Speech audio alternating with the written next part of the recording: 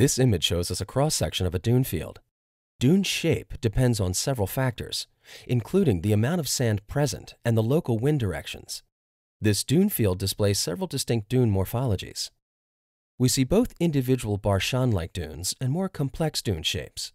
The dunes are arranged in a linear fashion at the northern extent of the field, first in areas with lots of sand, and then with relatively sand-free patches in between dune crests. HiRise has observed dune activity in other similar fields, but this is our first image over this group of dunes. A second image is needed to determine if these dunes are also evolving and moving.